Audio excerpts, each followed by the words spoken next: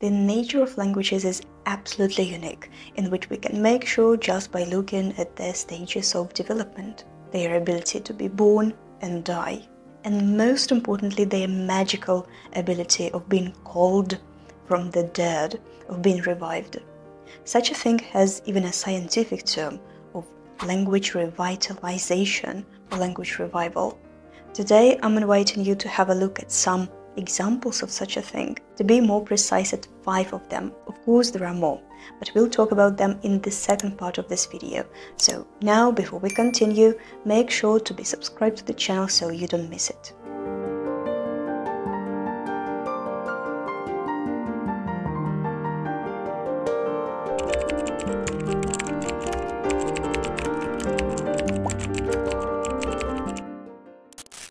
Although many linguists try to calculate the exact number of languages spoken and written on our planet, in which, by the way, some of them succeed. The World Atlas of Languages, for example, claims there are 8,324 languages spoken or signed, documented by the governments, public institutions and academic communities.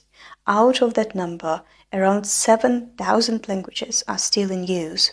This number should be looked at as a rough one, since the use of some languages is fairly unstable, which sometimes, unfortunately, leads to a language loss. In many parts of our world, languages spoken by minority and indigenous peoples are rapidly disappearing and becoming extinct. But what are the exact causes of a language to lose its speakers? Well, they might vary. But as it often happened in history, for example, a certain language was replaced by another one due to colonization. Politics, unfortunately or not, play a huge role here. Before we go closer to the examples, there is another thing we should also keep in mind.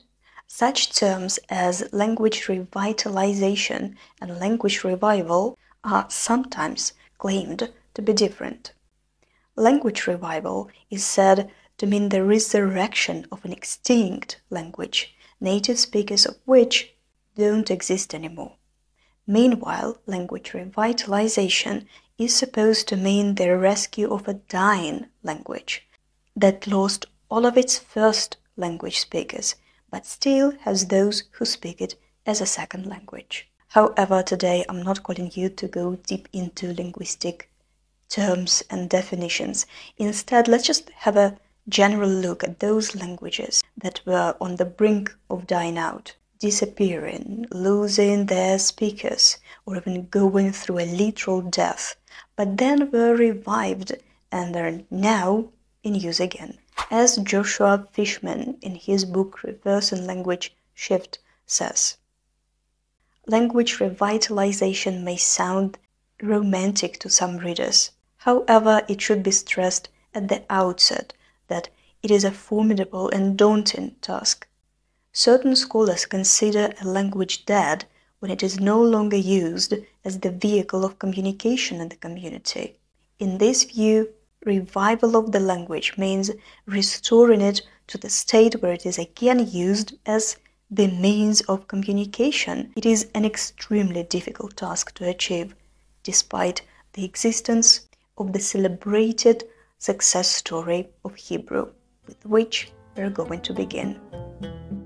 Hebrew belongs to the branch of Semitic languages, and more precisely to the Canaanite group of languages. The Hebrew language is claimed by historians to date back to the 10th century BCE. In those ancient times, the Jews spoke the language that may now be presented by different names: Hebrew, Ancient or Early Hebrew, Biblical Hebrew. This is the language in which the biblical texts were composed, and for this reason Hebrew has been called the Holy Tongue, or the Tongue of Holiness, by Jews since ancient times. Later, the language developed into the so-called Mishnaic Hebrew, which apparently happened under the pressure of another dialect.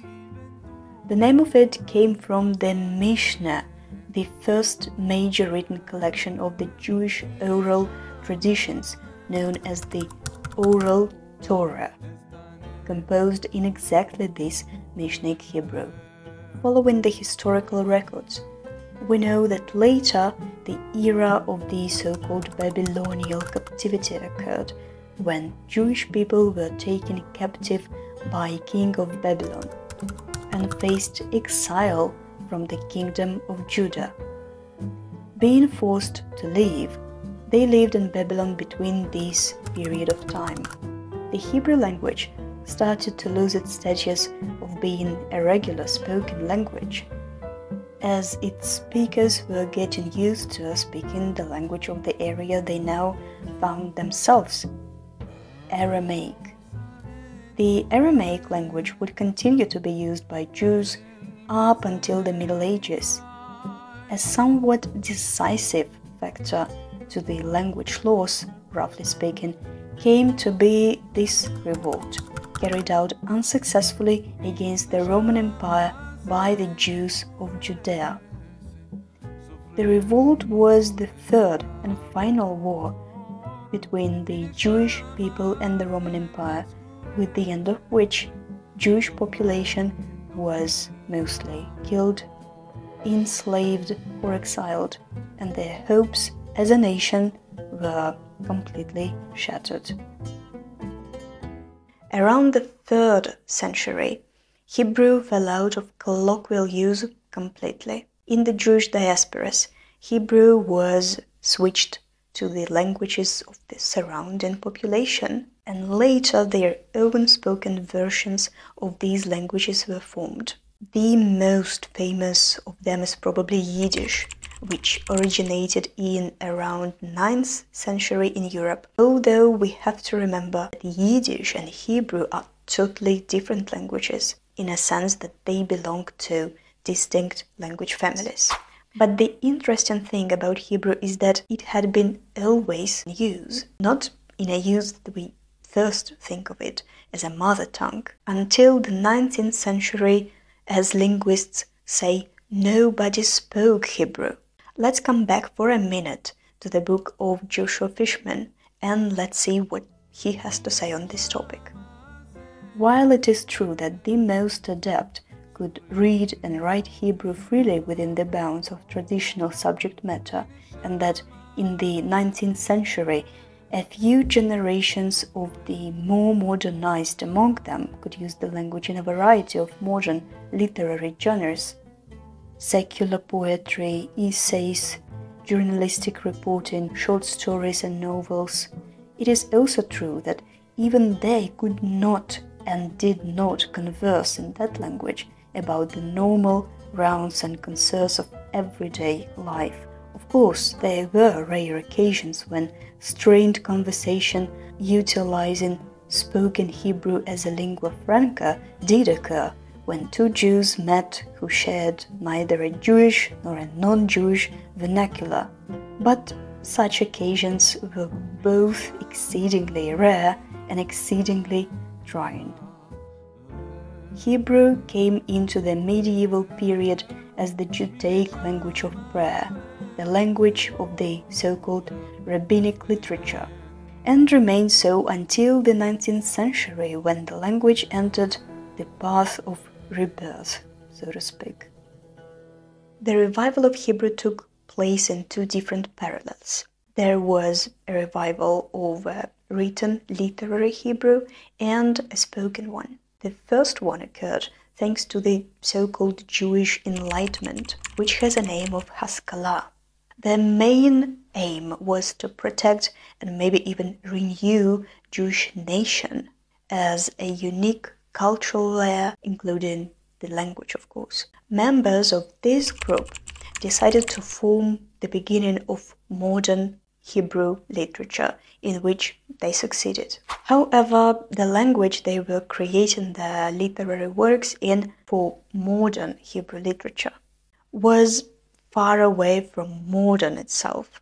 All those literary works were first created in the biblical Hebrew, which obviously made it difficult or even impossible to write on certain contemporary topics instead of only biblical ones. The Hebrew vocabulary of that time really lacked the new, modern words, since the language hadn't been in everyday use for centuries, which made it impossible to translate or write books on topics related to the period of time they were living in. There is, however, one writer of the Haskalah era literature that is considered to be the man who had coined many new words, adding them to the Hebrew vocabulary or else borrowed them from other languages, which of course helped the process of lexical modernization of Hebrew a lot.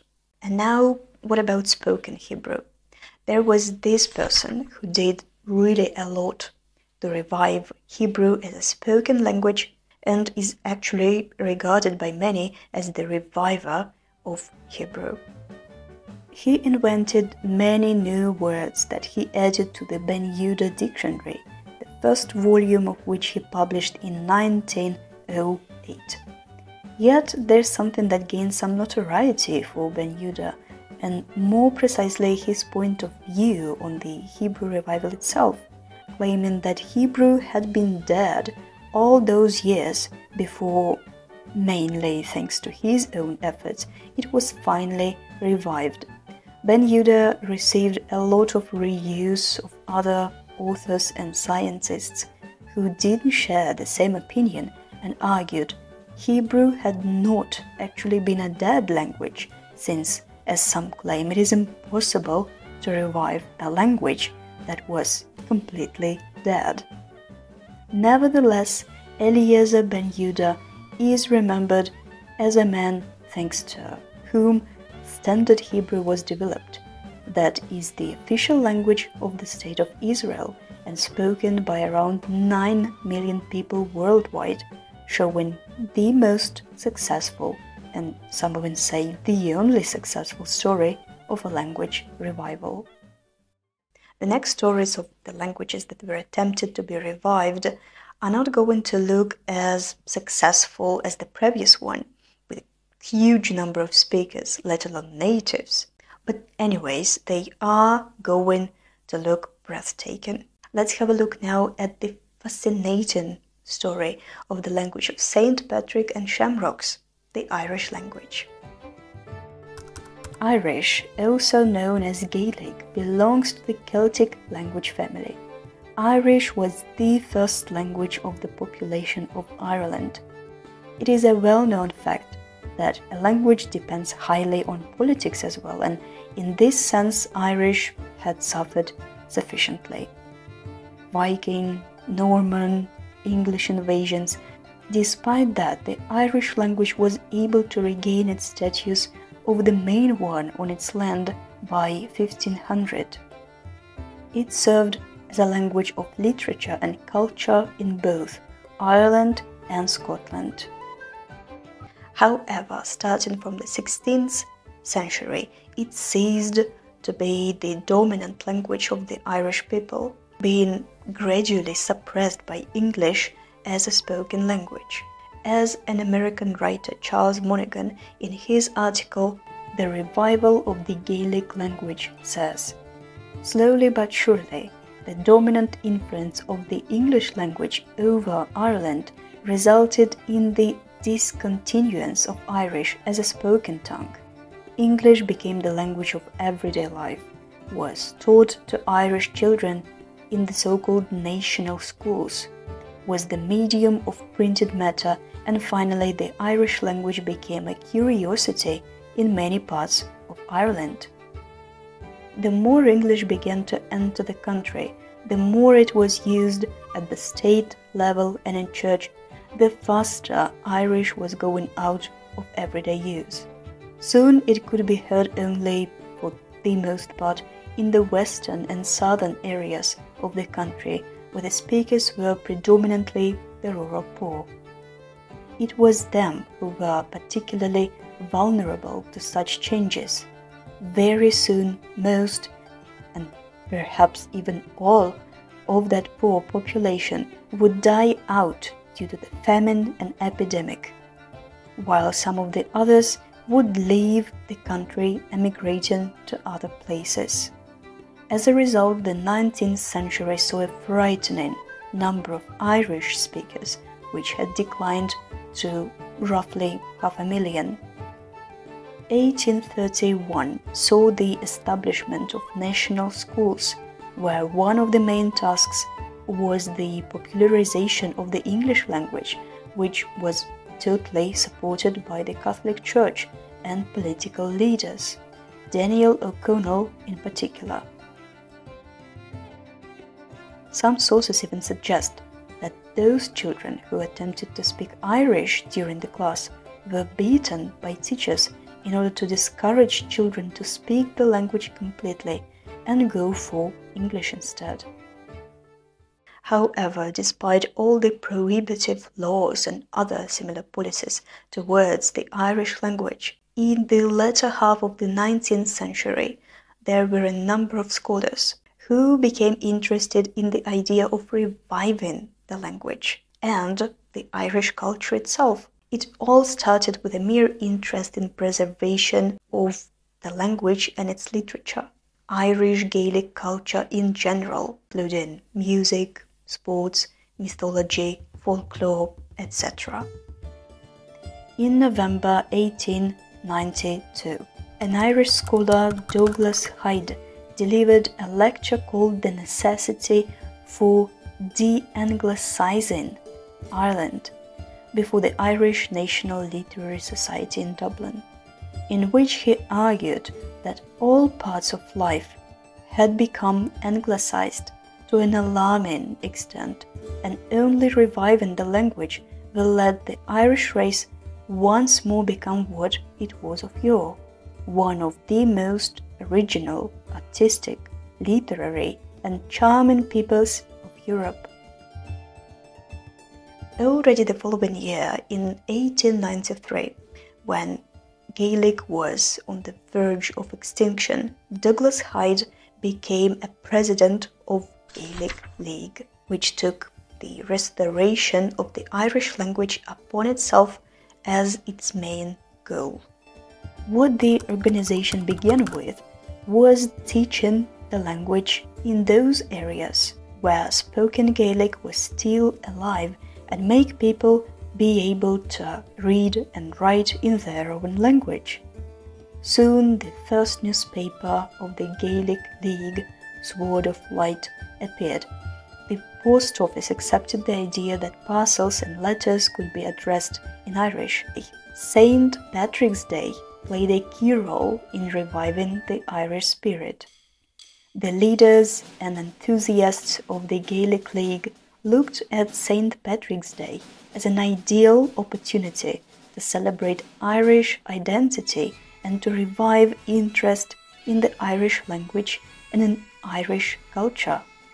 They began organizing this day with parades and tried to catch as much attention as possible, till they finally succeeded.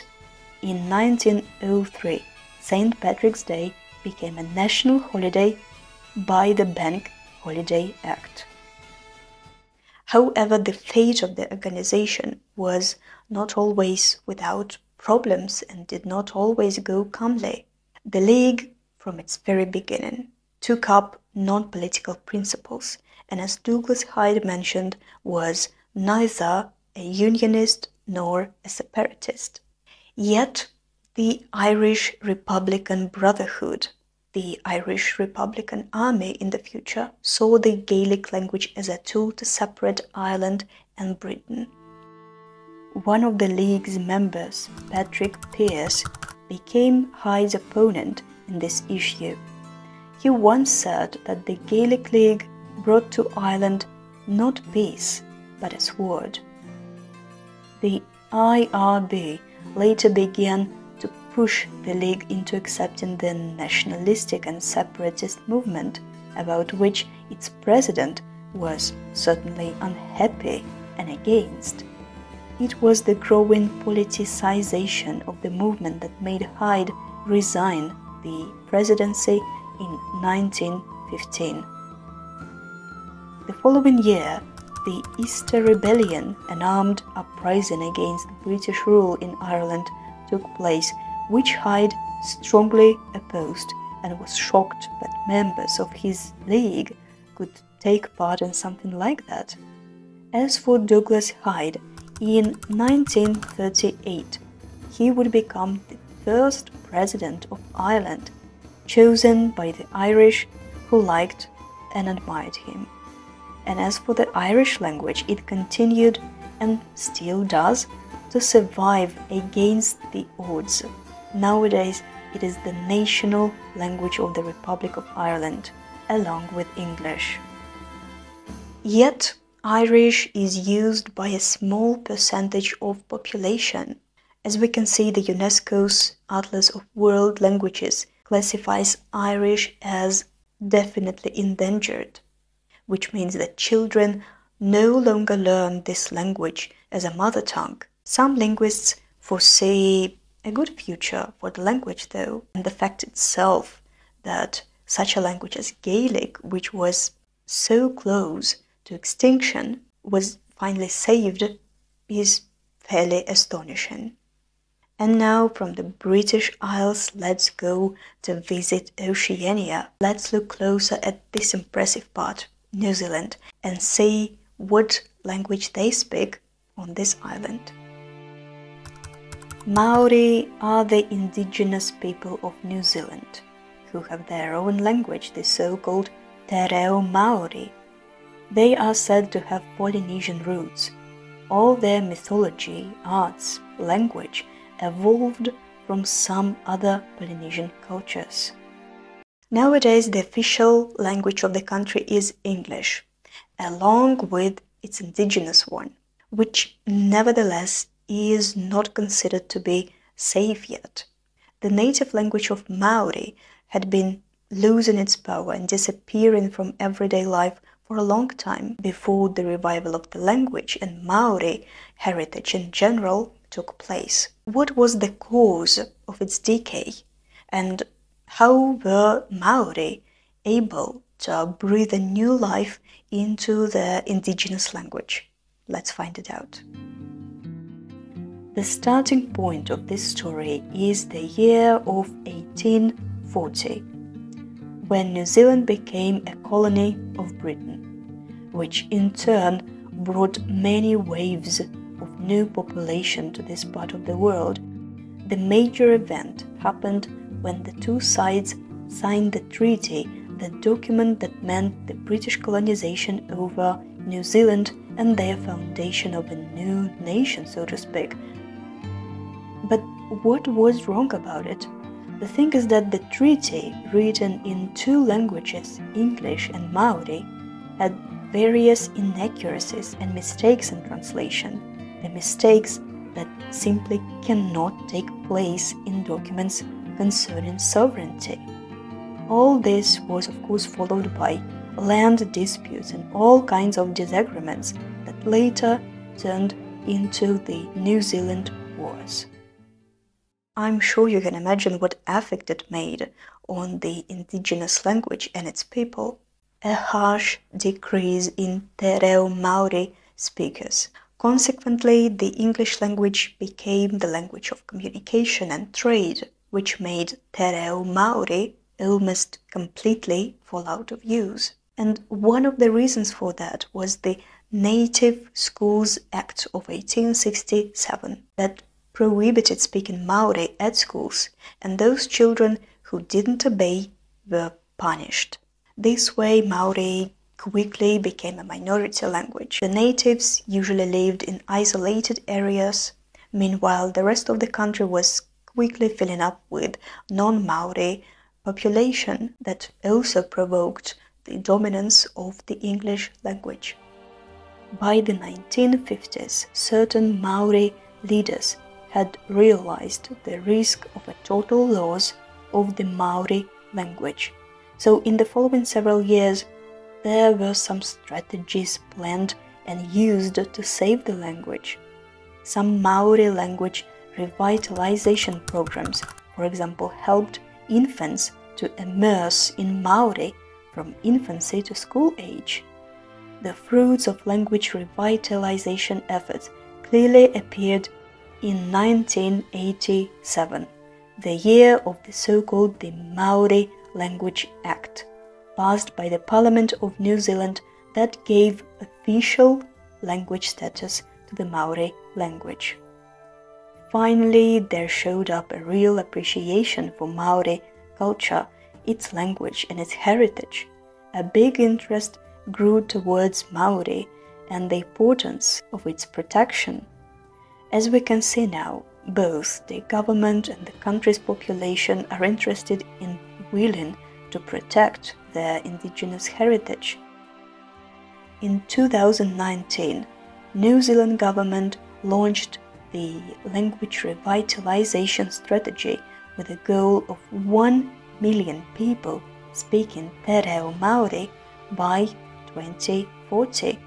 That might seem hard to reach for some, but the language's clear success makes us believe in a bright future for the Māori language.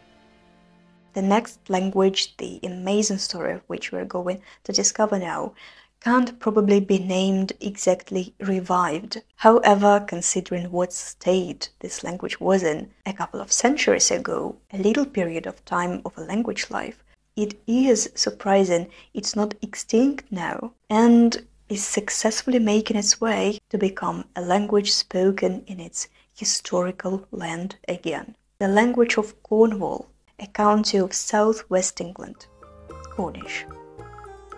Cornish belongs to the Celtic language family, along with Welsh and Breton, very often called its sister language. It originated from the common Brittonic language, which was spoken across large territory of Great Britain before the English language became the main one. The history of the Cornish language is usually divided into several periods, but it is the Middle Cornish period, lasting from 1200 till 1600, that can be viewed now as the most wonderful time for the language. Cornish literature was literally flourishing, particularly with its mystery plays. That's the period we shall begin with. From the beginning of the 17th up until the 19th century, the language had been in its decline. Here is some interesting part of what a British translator and antiquary wrote in his Survey of Cornwall, published in 1602. During those times, England and Cornwall were still regarded as different countries. Nevertheless, the Cornish language had already begun to fall out of use. In this Journal of Celtic Studies, we can read the following. During just over 2 centuries, Cornish went from being the primary language spoken by half the country to a curiosity for linguists and later a subject for antiquarians. The language of Cornwall had been a backward language and was a language associated with Catholics. Cornish gentry completely abandoned it, and ordinary people followed their example. Cornish, therefore, became the tongue of the poor and of the fishermen of the western part of the peninsula, while English acquired the status of the dominant language of the rest of the population. During the 19th century, there was, unfortunately, no particular intention to revive Cornish, and only in the following century did someone finally decide to change the history of the Cornish language for the better. It was Henry Jenner, a British scholar of the Celtic languages, and his A Handbook of the Cornish Language, published in 1904, that are now considered to be the start point for the revival of the Cornish language. As it usually happens, and as we have already seen it today on the previous examples of language revivals, the first things that need to be done in order to revive a language is to standardize and reconstruct the language, pouring in new vocabulary for new things and concepts, and after all, creating teaching materials. In this, the already mentioned today Middle Cornish literature was handy. British writer Robert Morton Nance published his work Cornish for All in 1929 and a dictionary of Unified Cornish in 1938, which was developed as a variant spelling based on traditional Cornish manuscripts. During the same centuries, there were many disputes going on among different groups of Cornish revival activists, for example, on its spelling rules, until there was finally an end put to all these disputes. A single and official spelling system was finally created, which was followed by the recognition of Cornish as a British minority language, taking place in 2002. Nowadays, the future of Cornish looks much better than, say, a century ago. Coming back again to the UNESCO's atlas, we can see that Cornish is classified as critically endangered. But taking into account that its true revival began just a bit more than a century ago, which is, again, very little in historical retrospect, the Cornish language seems to be on its right way. The number of Cornish speakers is said to be growing, even though at a very, very slow pace, supported by Cornish Council. The last story of language revival we're going to have a look at today is only beginning to take momentum. Let's travel now to the largest island of the United States and look at another very interesting Polynesian language, Hawaiian. The Hawaiian language, belonging by the way to the same language family group as Māori, was heard of for the first time ever in 1778 when British explorer James Cook came to the island. It was also at that time when the natives started to have interactions with foreigners.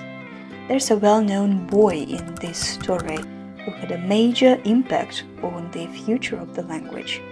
Having sailed to New England, he is said to have become a student in one of the schools in Cornwall, Connecticut. It was he who inspired and supported a Christian mission to Hawaii to be made by New Englanders, and gave a bulk of information on the Hawaiian language to the American missionaries who departed there in 1819. After their arrival, just in some years they began converting people into Christianity. This was obviously followed by the necessity of translating the Bible into Hawaiian, and remember that before, that language had never had a written form.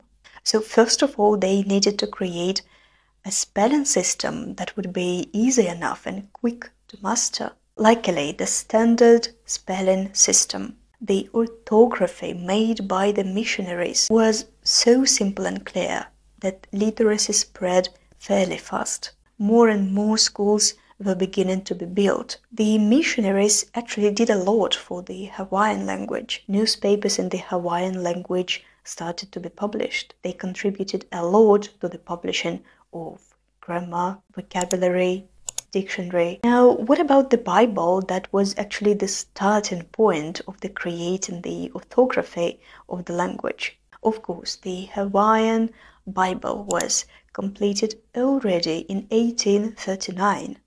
At that time, the level of literacy reached amazing results. In the 1850s, more than half of the population could read.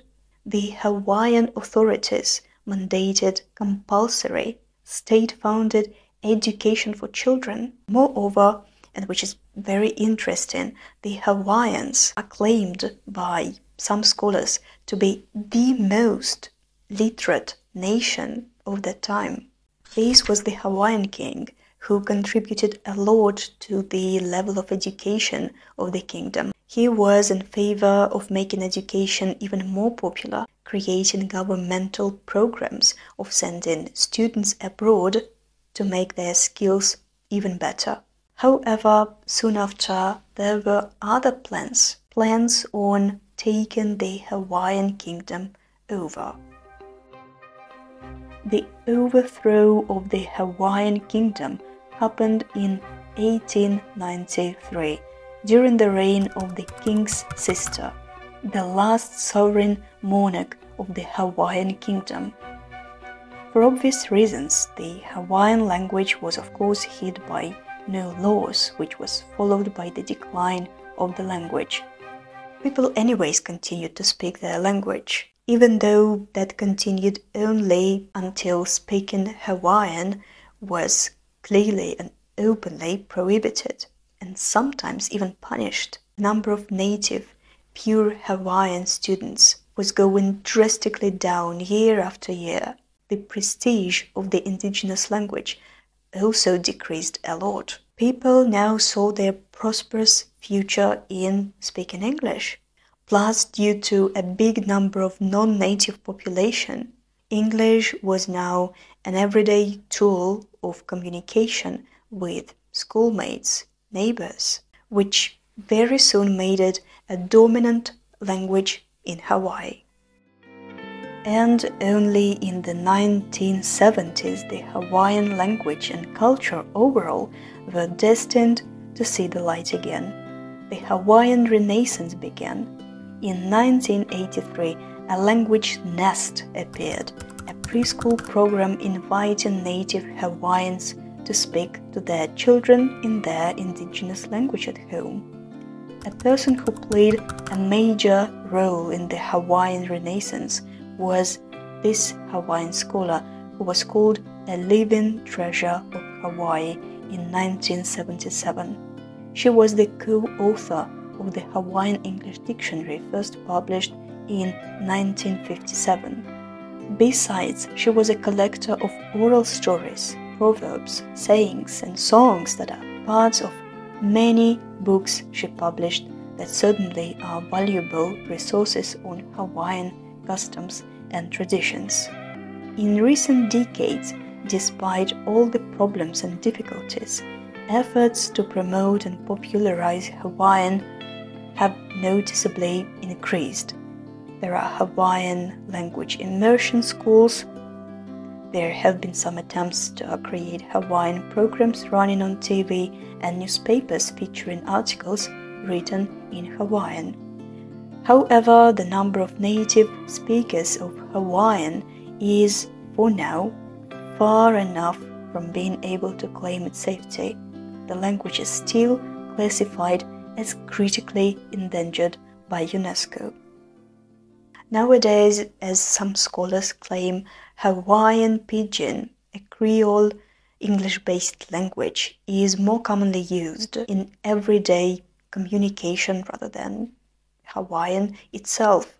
After all, it is impossible not to notice all the attempts and, most importantly, success to some extent of popularization and possibly in the future the revival of the Hawaiian language. Will the language gain enough strength to continue growing the numbers of its speakers? Will it be another successful story of language revitalization? Time will tell.